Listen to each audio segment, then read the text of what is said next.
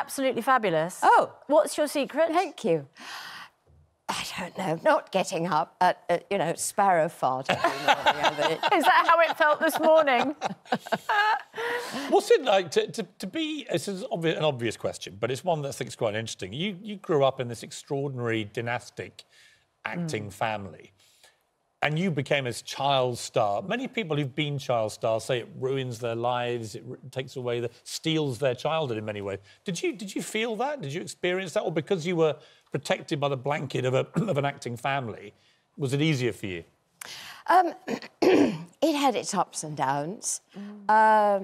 It isolated me for a while, quite a lot, because my peers were not in the business, because I never moved to Hollywood. I didn't stay there. I came back to school. Was that the key to keeping grounded? That if you get swept up in that world that you're probably not mature enough to handle, that's going to be the thing that destroys you? Well, yes, I think so. But, you know, fame is a difficult thing.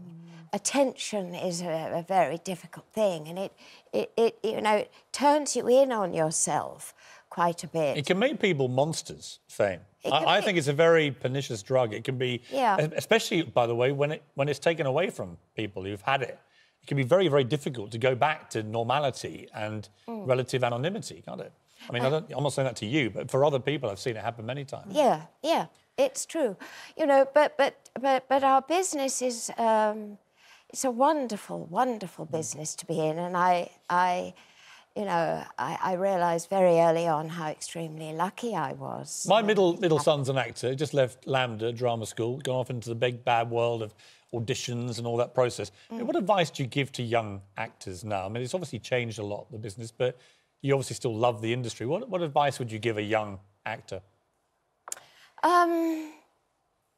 I think, you know, do whatever you can to keep your feet on the ground. Don't read your notices. Don't read the good ones, don't read the bad ones. Try very hard not to anyway. Doesn't everybody read them? Well... They all say they don't, but they all do, don't Well, no, I don't read them. I don't. Well... You don't read reviews? No, I don't. And particularly in the theatre, don't read them in the theatre. Because you read them and the next night you have to go on feeling like a bewildered I mean, that's hard, isn't whatever it? They say if you've been told you absolutely suck in this play, and then the next night you've got to go and perform there you are. I can't imagine you were ever... I doubt you've ever had it, but I mean... Oh, I have, of course I have. You know, and they point out some specific thing. Oh, my God, and the way she picked up the glass. And you're doing it, you know. You're obsessed about it. You know, it's awful. It's really awful. One of the other things I think that, you know, someone like you in your position has to handle is press coverage. And it's a huge story this morning with Prince Harry launching this scathing criticism of the way that his wife has been treated in the press.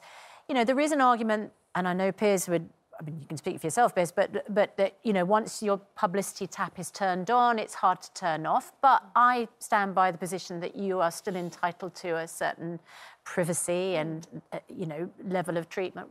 What's your view, and have you experienced that intrusion, or have you just played the game with the press?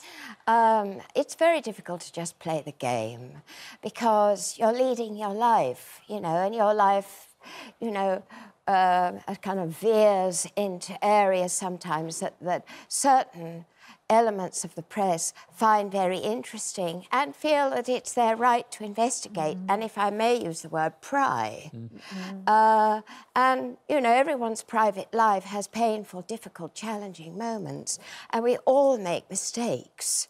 And we learn from those mistakes. We shouldn't be castigated for the mistakes that we make because they are part of our learning. My issue, I have a slightly double-edged view of this because I've been on both sides of the fence. So I've been the tabloid editor and I've been a TV personality or whatever you want to call it. And so I've had both sides of it. I've had lots of scathing press attention myself and I've dished it out. And I think the bottom line is it fair? Is it justified? In other words, I never mind being criticised myself if I actually felt, you know what, they've got a point. I did object if it was based on inaccuracy or pure invention. That's where I have sympathy with people.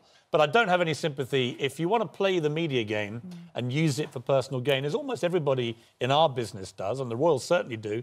I find it hard when they want to try and control that tap of coverage. And the sad thing about Meghan and Harry, and we're about to debate this, is they've just gone to Africa, where you've done lots of work, I know yourself, in Kenya and Malawi and so on.